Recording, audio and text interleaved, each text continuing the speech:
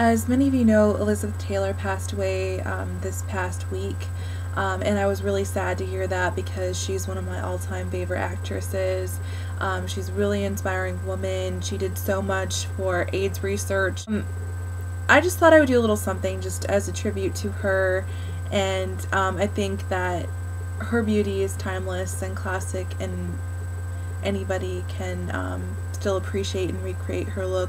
I thought I would do my interpretation of the look that she had in the iconic 1950s movie Cat on a Hot Tin Roof, one of my all-time favorite movies. It has Paul Newman in it, Elizabeth Taylor, Earl Ives as Big Daddy.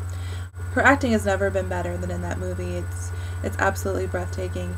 The chemistry between her and Paul Newman is like electric in that movie.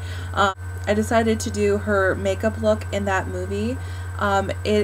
It was kind of hard to recreate it because some of the pictures didn't do a close-up on her eye, so I tried to get as close as I could, and I saw that she had some purple in there, a little bit of coral up in the crease, a coral blush, and of course she's a very tan woman, so I did a bronzer all over my skin, and of course a coral lip because that's what she wore in that movie, and it helps bring out her violet blue eyes. So I hope you guys like the tutorial. My tip is you want to get your brows as dark as you can without it looking fake. Since Elizabeth Taylor had black hair, you could go full on dark black and it would look okay for this look because her eyebrows are super structured.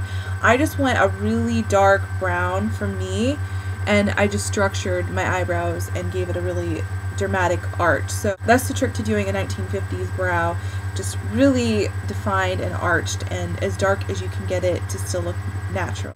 Please make sure to check out Cat on a Hot Tin Roof if you haven't, or any of Tennessee Williams' plays. I recommend Glass Menagerie and A Streetcar Named Desire. You definitely need to check those out. Let's remember Elizabeth Taylor and her beautiful life and all the wonderful things she's done. So yeah, she was such a strong woman, and her spirit will continue to live on, and her movies will never die. They're iconic and wonderful. So we're going to start off with Urban Decay's Revolver all over the lid, and this is just going to help give us a base for the rest of the colors we're going to put down. We are putting a medium gray purple all over that gray color, and this look is all about layering color and eyeshadow, so it is a little difficult, but you guys can do it.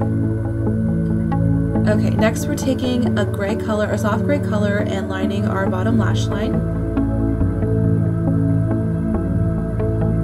Now we're using NYX's Root Beer in our outer V and our lower lash line.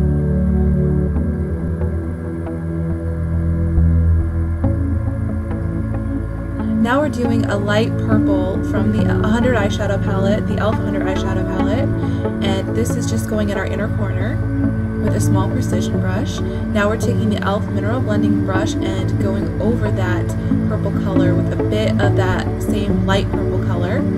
As I said, we're layering color. We're just blending out any harsh edges with that blending brush. Now we're taking the Urban Decay Revolver and we're putting that in the crease and blending out.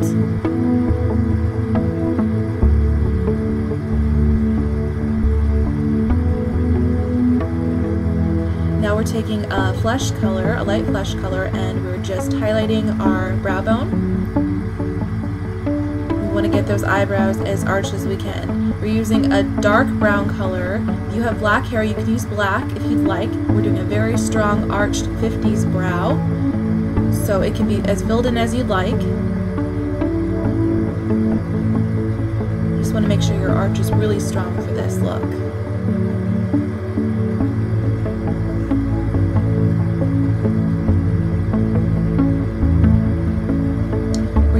The Wet n Wild Mega Liner in black. A liquid liner is essential for this look.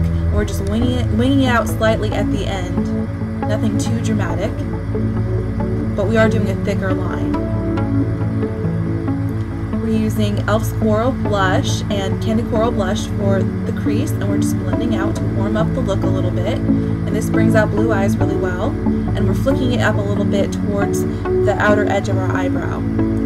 We're using NYX's Black, and we're just lining the lower lash line with e.l.f.'s Small Precision Brush.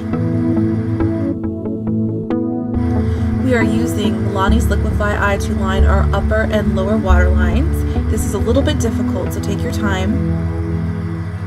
We're using Urban Decay's Revolver to blend out the lower lash line, and we're using a fluffy brush to blend out any harsh lines. This is a really soft, smoky eye.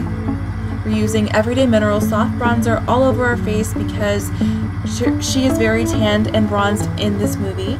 This bronzer is very good for you fair ladies out there. It's very natural looking.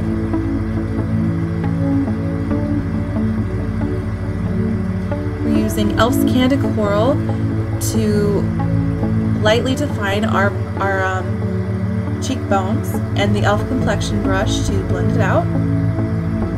We're using NYX's Round Lipstick in Herities, which is a beautiful kind of 50s soft coral color.